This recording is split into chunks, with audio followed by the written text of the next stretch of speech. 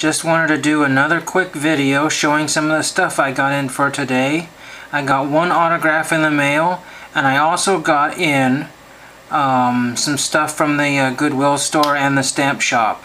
So let me just show that really quickly. I got one TTM Success with one of my famous envelopes there, and it was from Doug GWOSDZ, Gwodst or whatever, on a 1988 Pro Cards minor league card. And I've been starting to collect those because I like the gold and the silver borders on those, and they come out very nicely.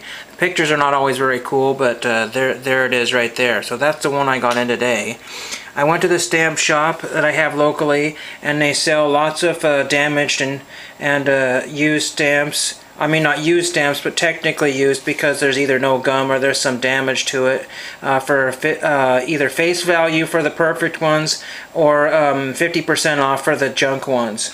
And they also sell me a lot of these envelopes here, which have never been used, 29¢, you know, 29, and they're all brand new. They're half price, but they just need the extra postage on it. So might as well buy as many as I can.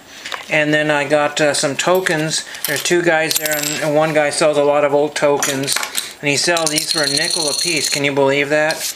These are from Joe Dini's Lucky Club in Urington, Nevada, and they're good for 10 cents. Not anymore, but you know, and the usual Sambo's token, which a lot of people may remember from years ago.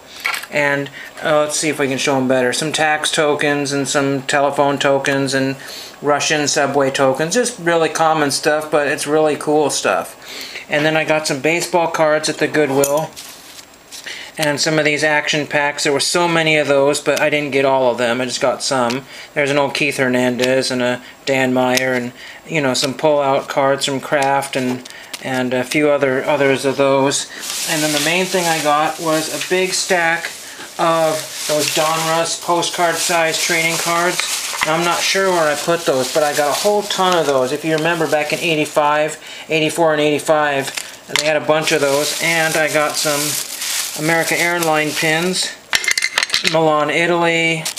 Let's see, American Airlines, I appreciate you. Ask me about American Airlines, and it says, I think, Central America on the bottom of it. I can't, Central America. And so, oh yeah, and I got one other thing. I got a radio station belt buckle, which was kind of cool, probably from the 70s. And so all of that was, I think, a total of $13 or $14. There's more envelopes and stamps that I've already used, but you get the idea. Just the one autograph, and thank you for watching.